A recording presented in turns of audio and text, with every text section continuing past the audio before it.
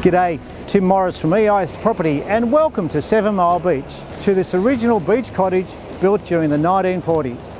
7 Mile Beach is one of those hamlets that once upon a time used to be for holiday makers from Hobart and the surrounds, but now still quiet, very much a commuter suburb. It's a beautiful beach that is nice and safe for the family, and in a southerly, a good swell at the western end.